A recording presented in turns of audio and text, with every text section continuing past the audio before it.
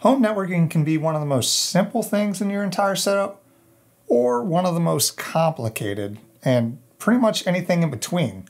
It just depends on your use case and how many devices you have and how complicated you want it to be. Now for me, someone with a home server, a couple of PCs, a couple of laptops, and some smart home devices, I really wouldn't consider myself to be an advanced user with advanced needs.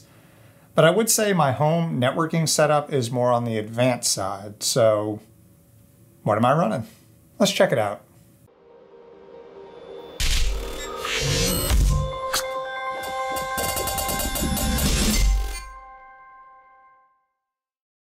All right, before I get into it, I just want to say really quickly, if you're a fan of the channel and a fan of these videos, please consider subscribing. It helps a lot with the channel as small as mine, and I would really appreciate it if you would consider subscribing. It would help a bunch. And also, I'm not going to ask you to like the video yet because you haven't really seen it. So if you like the video at the end, please consider dropping a like. Okay, home networking. There are basically four major components that go into 99.9% of home networking setups.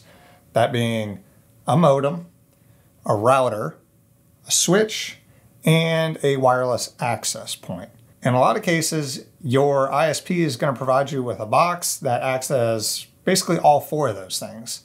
And that's what I mean when I say your home networking can be one of the simplest things in your entire setup. Now, a more common setup is to take that modem provided to you by your ISP and then pair it with a more advanced router that you get on your own. Something from Netgear, Linksys, Asus, whatever. Now that router is generally going to act as your router, your switch, and your wireless access point. In my case though, I actually have a dedicated modem, a dedicated router, a dedicated switch, and 2 access points. So that's what I mean when I say mine's more on the advanced side of a basic home networking setup. So let's jump into it. The modem is just a standard modem provided to me by my ISP, which is Charter Spectrum. And one quick thing, I don't have much to say about the modem, but whoever at Charter decided that the modem should only have a mobile app interface and no web GUI at all, what? So your modem is probably the least important part in this entire setup because it's basically there to provide a link to the internet and give you a public IP, and that's kind of it. The router though is arguably the most important. And my router is a Netgate SG-1100. Now, it's not in this box. It's actually running because I didn't want to shut off my internet. I couldn't recommend this router enough. If you are someone that wants to do more advanced things in your network, like set up customized firewalls, set up a VPN, do separate VLANs, set up reverse proxies, do custom port forwarding and custom DNS stuff, this thing will do all of that. And for $179 for a dedicated router with no, wireless functionality and no real switch functionality, it is kind of pricey for that, but for the functionality it provides, it's amazing. Now, if you don't want to do any of that advanced stuff, just go with a generic Netgear, Asus, Linksys router, and you'll be good to go. And you'll probably stop watching the video. Now, the SG-1100 is their entry-level router system, and it's pretty much designed for small home labs, which is what I'm running. So it's perfect for me. Now, mine's actually doing a bunch of stuff. Let's start out with the most basic thing. The most basic functionality that your router is going to provide and act as your DHCP server, which is basically meaning that your router is passing out IP addresses to every device on your internet. There's a couple of more advanced things like setting up VLANs. This is where the 1100 shines, and running pfSense on the 1100 makes it super, super easy to do these more advanced things. Now, I'm running 2 separate VLANs, one for my main network, which contains basically everything that I personally use in my home network. And then I have a separate VLAN that I named guest. And this is essentially for anybody that comes over and wants to use a guest network. And it houses all of my IoT devices and smart home stuff. And the reason for separating that is because I don't want to have my IoT devices or my smart home devices be able to talk to my main network stuff. So my home server, my NAS, any personal computers that we have on the network. I don't want there to be any possibility of some security breach. And I know you guys hear a lot about in the news, you know, Ring devices, people talking through your Ring network and certain, IoT devices getting compromised. And if that happens, all of those live on a separate VLAN. So I don't have to worry about that. I'm also using pfSense to run HAProxy, which is a reverse proxy that allows me to take certain devices within my home network and expose them to the internet and the outside world. It's useful for certain things like cloud services, if you want to run Plex stuff, VPNs, anything you want to expose to the outside internet. HAProxy does a very good job at that. Along with those things, pfSense is also acting as a certificate authority so that I can enable HTTPS on any devices or services that I want to expose to the internet.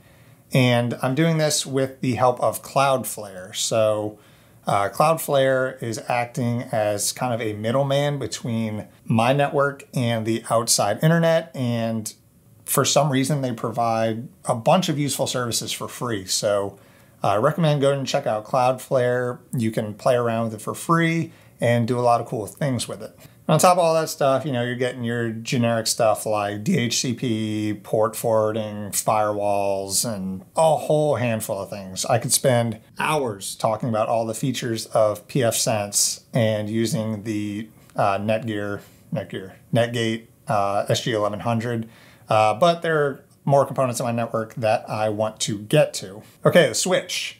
Your switch is basically acting as a hub to all of your devices, and that is if you're running a bunch of hardline devices, meaning that you have a bunch of computers that you don't want to use Wi-Fi with, you want a hardline network cable directly into that machine. You're probably going to need a switch because most routers these days come with about 4 plugs. And if you have 4 computers, that's fine. But if you have more and you're wanting to do more sophisticated things, you're probably going to need a dedicated switch. So the switch I chose is a QNAP QSW M4084C. That really rolls off the tongue, right? And the reason I went with this is because of its price to features is probably the best you're going to find for a small network setup like mine. It's about $300, but what it does do is it comes with 4 dedicated 10 gigabit RJ45 ports. And this is perfect for me because it allows me to do everything I need and gives me a little more wiggle room if I ever want to upgrade down the line, because my server is running a 10 gig connection and my main PC is running a 10 gig connection. That's only 2, so I have 2 left over if I ever want to expand in the future. And the switch also comes with 8 dedicated 1 gig ports. Another solid feature of this switch is that it supports VLANs. Okay, wireless access points. I have actually 2 dedicated wireless access points to allow Wi-Fi. My main wireless access point is a Netgear R6700 V2. It's a router I've been using for about 4 or so years and it runs perfectly. Now I've stripped most of the features out of it. Before it was acting as a router, switch, and access point. But now since I have the SG-1100 and the QNAP, the 6700 is basically just an access point. But why do I have 2? Why do you need 2 access points? Well, the second one is another Netgear, but it is the AC-1200. And this is a dedicated wireless access point. So why do I have 2 access points? Well, when I was setting up VLANs, it was convenient to have a dedicated access point act as my guest network, access point. and one access point to act as my main access point.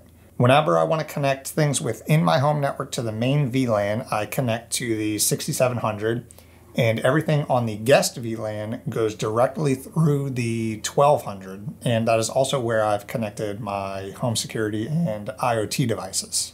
And then at the very end of the chain, we have these Asus 10 gigabit cards. Now, depending on the motherboard and devices you use, a lot don't really come with 10 gig built in, so you may need to purchase a dedicated 10 gig card. But I have one of these running in my main computer, and I also had a second one running in my server.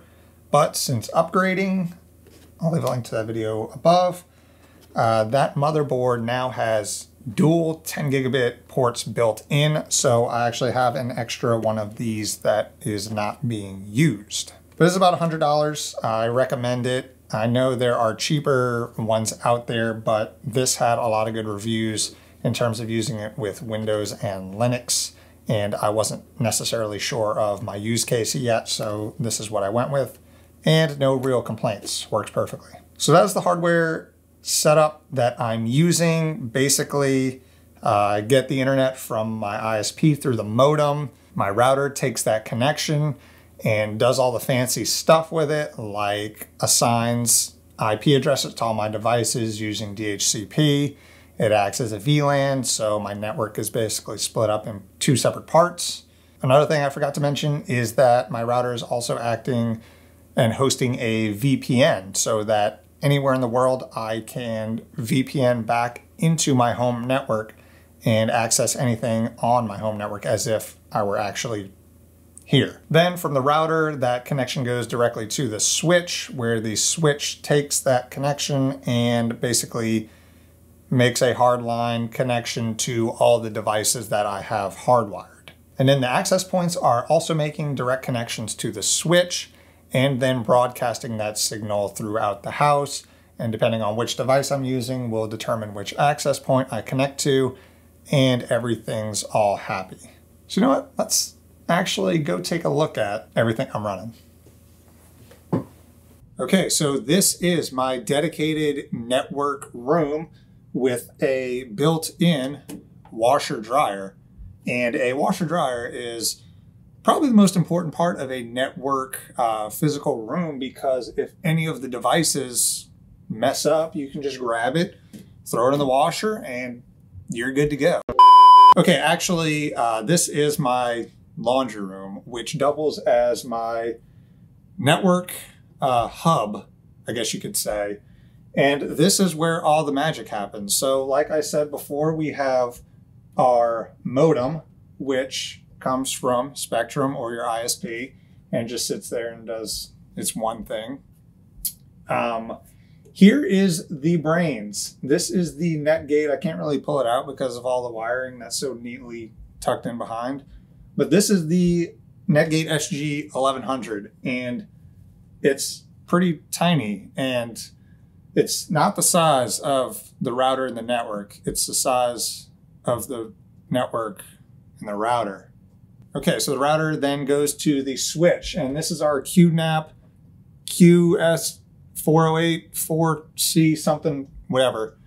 Here's the switch, and that you can see all these beautiful Cat 6A cables, which I don't recommend because they're a pain in the ass to crimp and terminate, but that's running directly on the switch, and those go up into the attic and to all the rooms in the house to give me some nice hardwired 10 gig connections. And then from there, you will see the access point. So here is the AC 1200, which is the guest network, and this is the quite dusty 6700 B2. And that's the setup. It's not really that exciting. There's a couple of lights going on, and you'll probably wonder what this is. This is my backup sync thing server. I'm gonna leave a link to that video above if you want to check it out, but that backs up all my files if you're interested. And oh, there's a UPS. So I recommend having a UPS in your network setup so that when the power flickers, your entire network doesn't go down. So That's it. It's not that exciting. I think the most exciting part is the washer dryer, but okay, back to the office. Okay, so not too exciting, right? I mean, that's basically my networking setup. It's just sitting in my laundry room and kind of doing its thing. And it's all just sitting there, running, and that's kind of it. But if anywhere in the process I went into something that you have specific questions about, like setting up a VPN, setting up VLANs, setting up reverse proxies, handling certificates for HTTPS, let me know. I'd be more than happy to make a video going into more detail about those things, especially if there are some of you out there that really want to learn how to do this and want to utilize it in your home setup. So that's all I have for you today. Leave a comment below on what your home networking setup looks like. Let me know if it's more complicated or more simple than what I'm running. But if you like this video, be sure to drop a like below. If you're a fan of the channel and these types of videos, be sure to subscribe. It really helps me a ton. And I will see you guys in the next one.